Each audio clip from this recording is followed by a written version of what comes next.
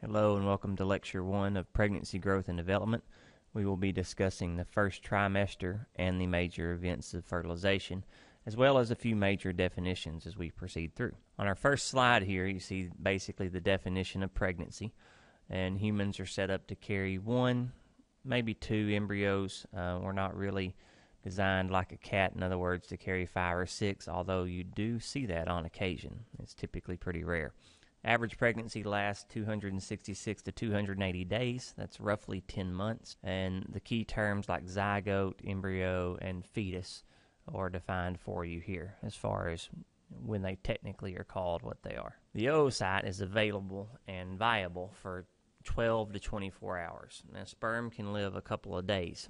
So basically you have a 3-day window for pregnancy. If you're around day 14, and which would be, say, the typical ovulation day in a perfect cycle, then you're open for pregnancy a couple of days before that, maybe a day after that. Fertilization is simply the term given to when the sperm actually joins with the egg. To accomplish this is a heck of a feat. First of all, many of the sperm, the vast majority of them, are going to die.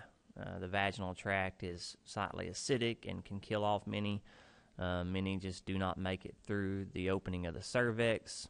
And once you're inside the uterus, you've got a choice of going up the right or left fallopian tube, and there's only going to be an egg in one side, so you can basically choose the wrong direction. So only a few hundred, maybe a few thousand are actually going to make it. And once you get there, the egg is protected, basically. There are barriers, and the sperm actually have to digest their way through what's called the zona plucidia. The sperm has a tip called the acrosome, which contains enzymes, which will allow it to digest its way, and the digestion of the zona plucidia is action of all the sperm. So, they're all adding on their acrosomes and enzymes and trying to digest their way through. Now, once they have broken through the zona plucidia, they still have to bind to sperm receptors and get inside the egg. Once they've binded to the receptors on the oocyte, specific to the sperm, the sperm acrosome has a receptor that matches the protein receptors on the oocyte, the egg will change and basically not allow another sperm to enter. So only one gets in. This is called monospermy. The blocking of extras is due to once the sperm enters, the egg cell releases calcium from the endoplasmic reticulum. And what this causes, excuse that, is cortical granules to release these enzymes here, zonal inhibiting proteins. What these little zips will do is basically destroy all the sperm receptors, not allowing another sperm to bind.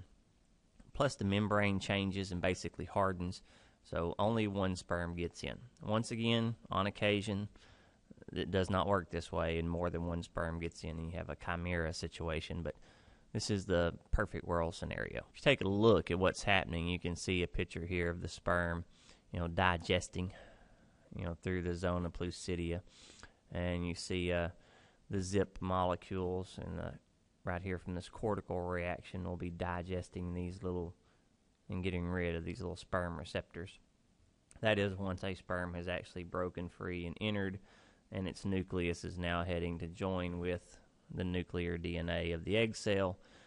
23 chromosomes from the sperm, 23 from the female egg, and 23 and 23 make 46. If you follow this gives you a detailed view of fertilization in steps 1 through 6, which is a pretty complicated process. Embryonic development begins with cleavage. Now, cleavage is just a nice name for mitosis. This is not a meiosis situation, so this is 46 chromosomes to 46 chromosomes, just like mitosis that's happening now in your skin and all around your body. 24 to 36 hours, give or take, for the first cleavage event. Occasionally, the first cleavage event, the cells actually separate, and then you would have identical twins. 72 hours, you're about 16 cells. 3 to 4 days, you're hitting the blastocyst stage, which is about 100 cells and actually is a tiny little hollow sphere. You can see the process here, fertilization occurring, and then a 4-day trip or so down the oviduct or fallopian tube where you will implant to the uterus. I had to excuse that again.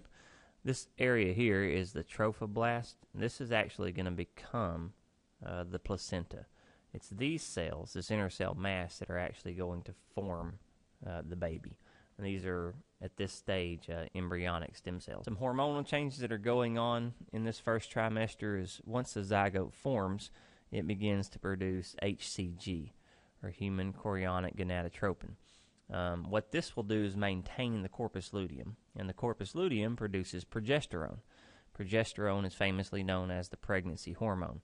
You can see down here, progesterone has many causes, but basically it closes up the cervix, it stops the menstrual cycle, the ovarian cycle, begins the process of pregnancy. And HCG is made by the embryo. So it's the embryo itself that's maintaining the pregnancy and keeping the uterine lining from washing away with menstruation.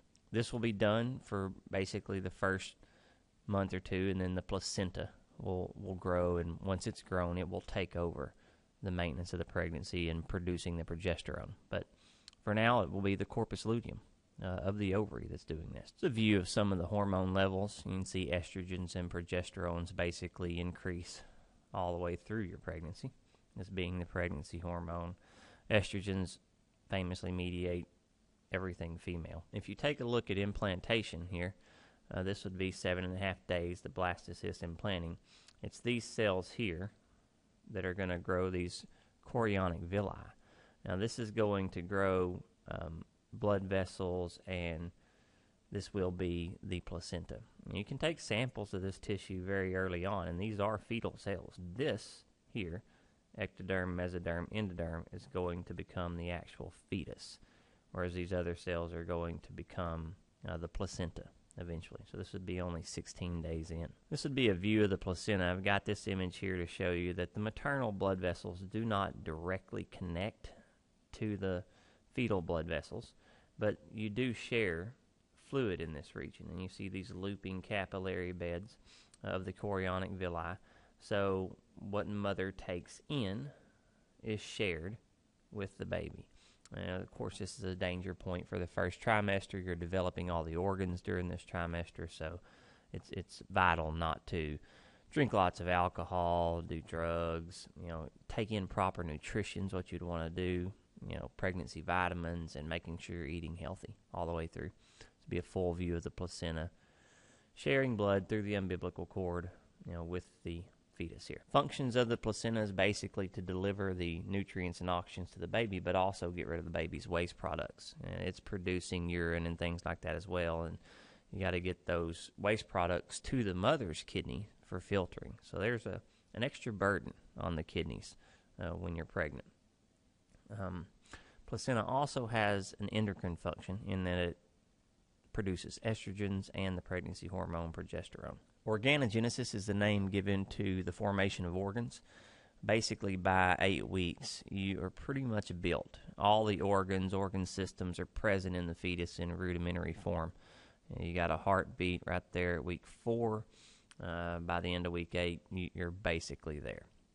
Very rapid development at this time. Still extremely tiny, but you're basically, at least at that stage, say a fully functioning mammal. All the parts are going to be there. If you take a look at let's go back to the previous slide, a few events of the first trimester.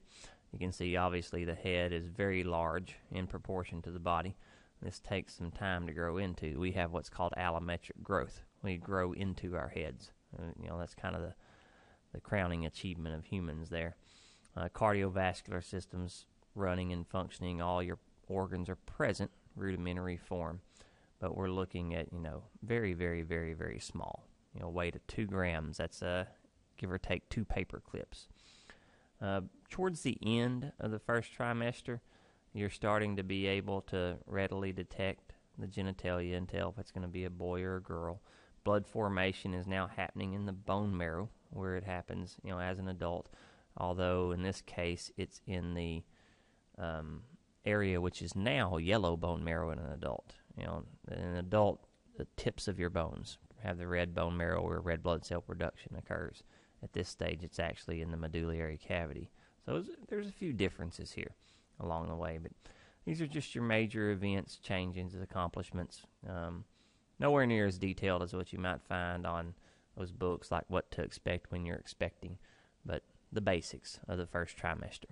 And this will end our first lecture Lecture 2 will talk about second and third trimesters, as well as a little more detailed look at development.